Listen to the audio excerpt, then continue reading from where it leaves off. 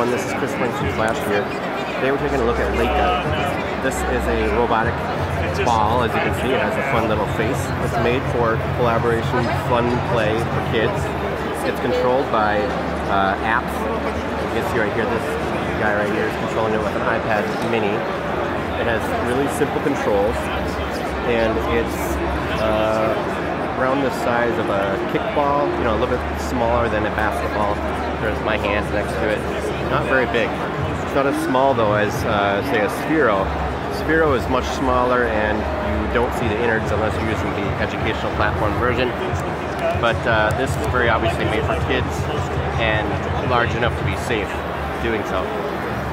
Otherwise it looks like a tiny dot.